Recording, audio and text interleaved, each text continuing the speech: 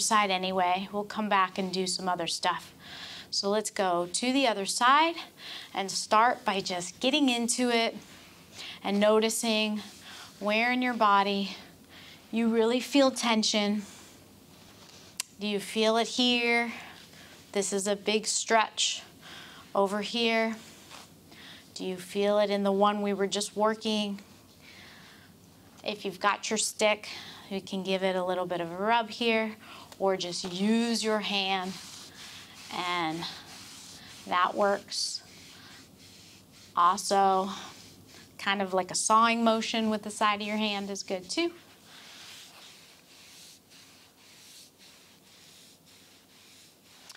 When we're here in 90-90, I always want you to try to remember to push that front knee down. So as we are working on moving the back knee, it's important to try to push the front knee down. So the reason for that is that when you're activating the muscles on the front leg and pushing down into the floor, it helps you get more motion on the other side as you're trying to rotate. So let's go ahead and lift that back knee now, and we're going to lift it here for 10, 9, 8, keep pushing that front knee down, 7, 6, 5, 4, 3, 2, and 1. Do a couple more if you started a little bit late. And good, relax. These are big, big stretches. And now we're going to lift that back foot. So you're going to try to lift it off the floor and reach back and lift it a little bit more if you can. And then hold it up there. Hold, 4, 5, 4, 3, 2, 1. And lower down. Let's try that again. Try to lift first, then reach, raise it up, hold it there with your hand, and then get ready to let go and keep holding. 5, 4, 3, 2, 1. And down. If you're finding this is impossible, just sitting like this and not even trying to lift that back leg is a great stretch in itself. These are probably one of the deepest ways we stretch out the hips. So just sitting here is really good too. Let's do that again. So try and lift that back foot, raise it up, and hold for 5, 4, 3, 2, 1. And lower down. All right, good job. Now what I want you to try is just seeing if you can alternate going from one 90-90 to the other 90-90.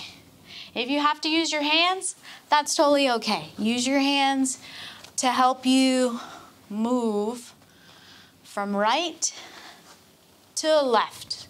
So you're going to try to keep the feet relatively still. I mean, the feet are rotating, but what I mean by that is sometimes people will pick them up and try and reposition. So just try to keep the feet in contact with the floor as you move from one side to the other side. It's okay if you're sort of spinning around and end up facing the other direction. We're just trying to rotate from one to the other. Let's try one more each side. And now on the side that you ended up on, so I ended up on with my right leg forward, we're going to take it up and down. And we're just going to try to go up onto our knees and get into tall kneeling here. If you need to use your hands to push you up, that is totally fine. Use your hands, use whatever help you need, and let's just try to go up and down for 10 more, 9 more, let's go 8, 7, 6, squeeze your booty when you get up to the top, squeeze those glutes, let's go 5 more, 4 more, 3 more, 2 more, 1 more, and then we'll change sides. So now we're gonna go over to that other side. Give that right side a rub if it's burning.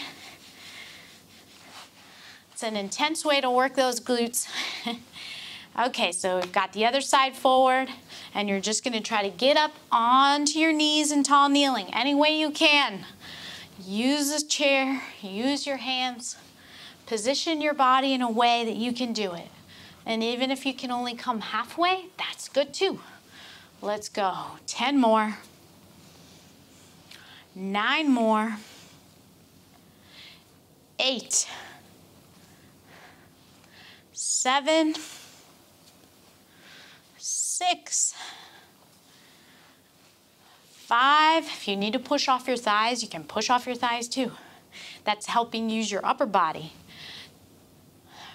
Or that's why we want to do that, is it uses your core and your upper body. It helps it engage better.